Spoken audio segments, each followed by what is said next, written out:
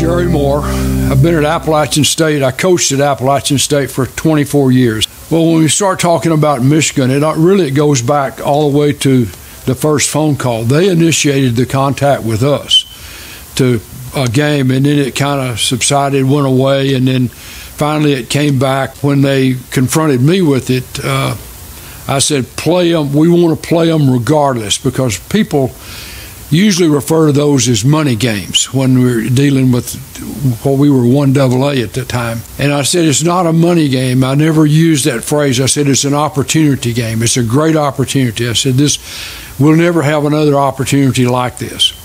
And then they came back with a signed contract, and almost before the ink dried, our players were excited. We had a great summer. The practices for that ball game were just incredible. I've got shots of our video people taking their players in the summer working out. You could see the sun coming up on the east side of the stadium, and we'd have 40 or 50 guys out there with the strength coach working out. It was all about preparation. It was getting ready to play. You know, there was no anxiety about Michigan. We knew they were a great football team. They had won, and still have. They've won more football games than any other team in the history of college football. And the atmosphere up there was exciting. We had a terrific practice up there on Friday because we'd missed most of a practice here on Thursday because of bad weather. And so we had a great practice up there, and it was just an air of confidence from the moment we got on that plane till Corey blocked that